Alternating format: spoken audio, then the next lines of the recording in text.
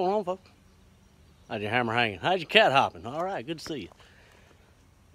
Y'all remember this other video? Yeah, we're gonna make us a hat rack slash coat rack slash hang duck calls on, you know, whatever, just a hangy thingy. So what I'm gonna do first is cut all these little old limbs off to, I don't know, a couple inches long or so, give or take, and you know, then I'm gonna go back and sand them and round them off and make them smooth, and I'm gonna sand the whole tree down. So I'm gonna get my sawzall and get to cutting on these here limbs. See if we can't make something look decent. I don't know yet if I'm gonna put it in the house or out in the shop or exactly what I'm gonna do with it yet, but it was way too pretty to leave it laying in the woods, so I'm gonna do something with it, I can promise you that. Let me get the old sawzall fired up over here and start cutting some limbs. Well, apparently I just pulled one of the rookie YouTuber mistakes by thinking I hit the play button when I actually hit the pause button. So, as you can tell, I've already got it delimbed. Yeah. Which I don't think there was much to see there, really. I just took a sawzall and cut the limbs off. So, yeah, I got them all cut off, you know. Nothing scientific, just cut them off an inch or two long to hang duck calls or hats or jackets or, you know, whatever.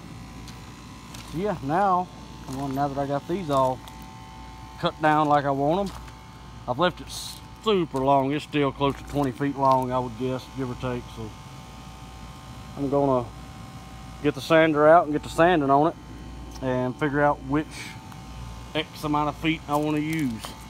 Depending on where I'm gonna put it, I still haven't made up my mind on that. So, like down here, you can see it's doty right there. So, probably won't use that part, but like that's got a lot of limbs in it, and then there's a lot of limbs here. I'll just pick out whatever section of it I want to use, but I'm gonna probably finish all of it up till about, I don't know, here or so. I'll probably stop there because none of that's really any use to me. So, all right, now I'm gonna get her sanded down. Alright, now we got all the limbs and all took care of. Brought it in here under the shed, would be somewhat cooler. Got my little fan blowing because it is Louisiana and I sweat a lot and it's hot. So now what I'm going to do is start smoothing it off real good. Some of these spots that are rotted or, you know, got little holes in it, I like to get in there with a screwdriver and try to get out as much loose stuff as I can, just so that when I do take it in the house I don't have to worry about that mess falling off, and I just get in there and root around in it some and then take my air hose and blow it out.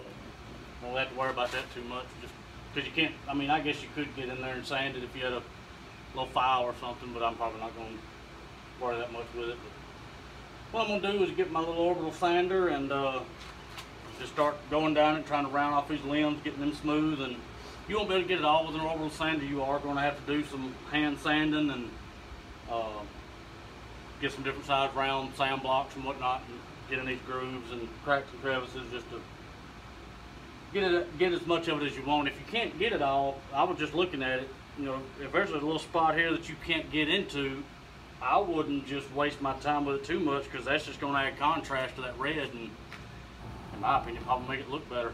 So I'm going to get the old sander fired up now, and it's going to take a while. It's going to take a while.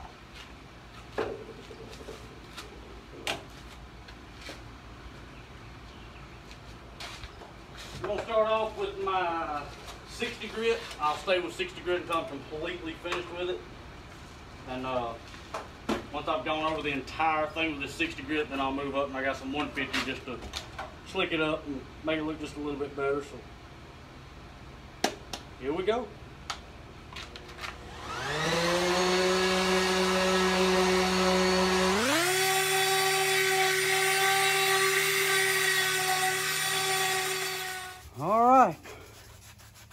After many hours of sanding with a orbital sander, child labor, block sanding, wife labor, block sanding, and taking strips like this, you can take these and wrap them around you.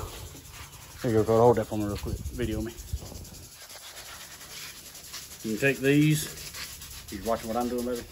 Okay. Like that. And you get all your limbs and stuff smoothed up real good. Or different place you can do it. Like that. Anything you got to do. Many different ways. More than one way to skin a cat, as they say. So we're about to wrap up the whole sanding part.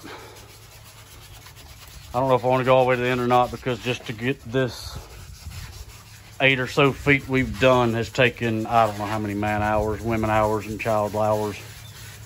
Not gonna lie, it's been rough.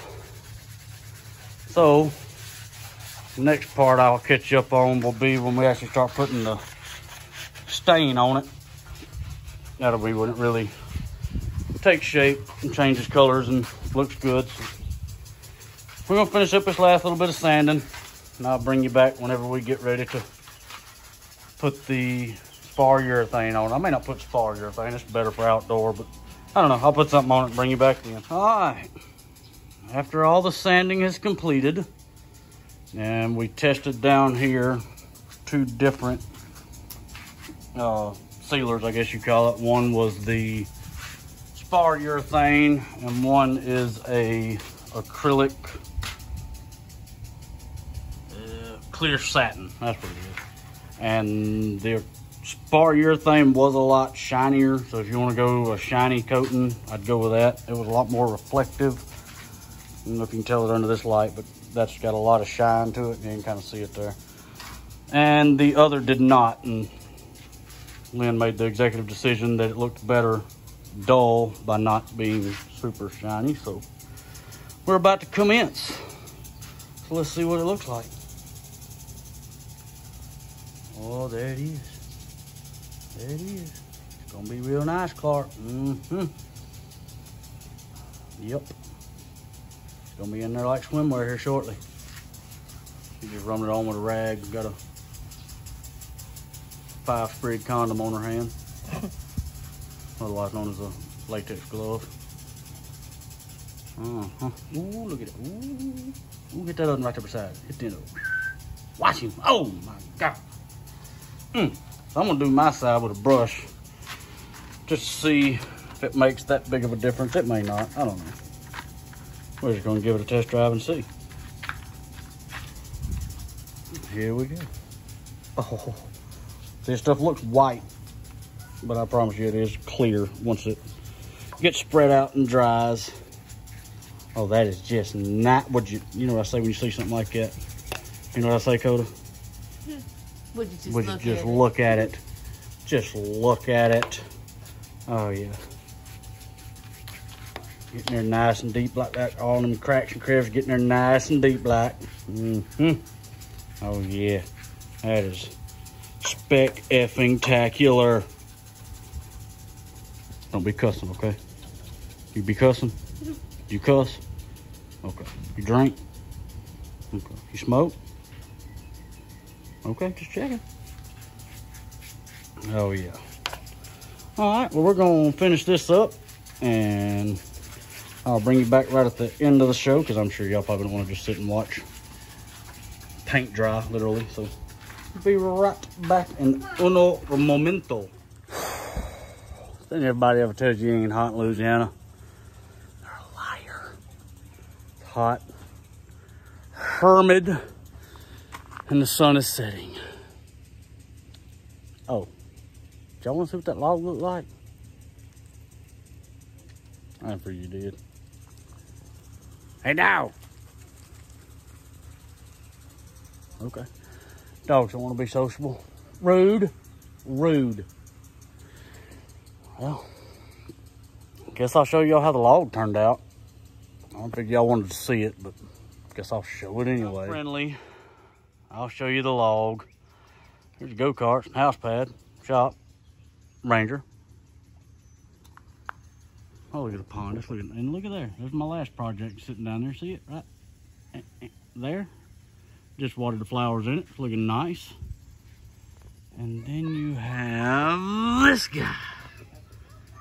Oh, would you just look at it? Just look at it. my God. That is 10 feet. I cut it off a while ago of straight heart cedar. Just as red as it can be. Hope the light don't get me on this side. Oh, look at it. That's only 2 coats of that poly we put on here. And it turned out gorgeous. Would you just look at it? So, I know my wife put this on Facebook asking, so what's it gonna be? Anyone care to guess? Well, there were several guesses in the comments of it. And honestly, I don't know what it's gonna be yet. The reason we asked what it was gonna be was so that I could get some ideas for it. Could be a coat rack, could be a hat rack, could be just a centerpiece to have ducks mounted on, as you know who you are said. I don't know your name, my wife knows you, but oh, look at that. Just look at that. So yeah, I may have a squirrel mounted on it or some ducks pinned to it. Or, like I said, just hats and coats and things of that nature. So we're not done with it. Oh no, there's still another part to come.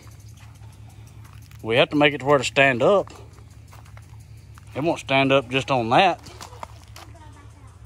So we have just a few more minutes of video left, don't we there, Delta? Delta dog. Delta dog. What's up, baby? What up, baby?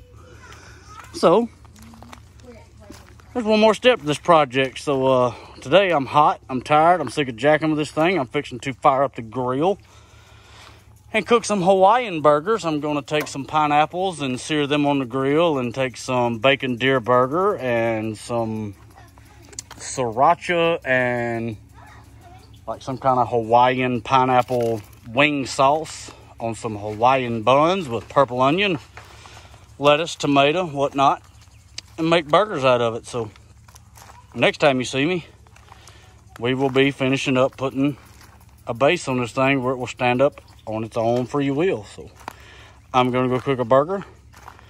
Y'all won't know that, but I will see you in just 1 second. Don't worry about that X. That just shows where we had to stop sanding. Actually, 10 foot is right there. So we just came another 8 inches or so. Be right back. Just bask in the ambience of how gorgeous that is. All right. It's been a day since we got that done. Me and Charlie are hot. You can tell it, I'm drenched in sweat. It's horrible. But I just went and cut this off of a tree that I've got cut in the woods, ready to go, or was going to be going to the sawmill. But as you can see, the middle of it's pretty well rotten, but it is a big, this is probably, I think this was the 4th cut, I think. So this will be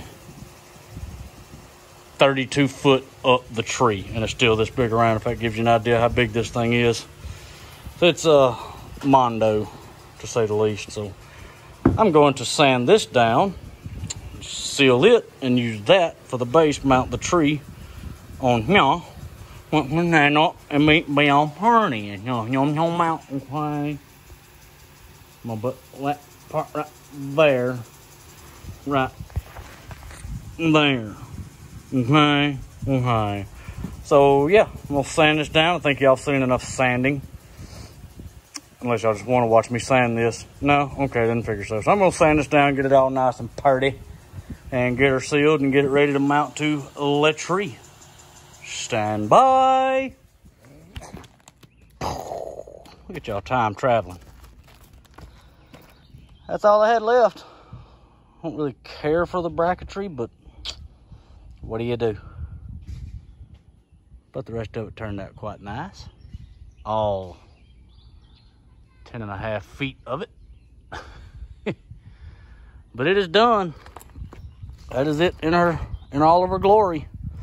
I just took that piece I sanded down and stained and screwed that to it. I couldn't really think of a better way to attach it without having to completely get that piece here completely flat on both sides and that base of the tree completely flat. And I'm not that good at that stuff, so, you know, if anybody has some bad things to say about my little brackets, oh well.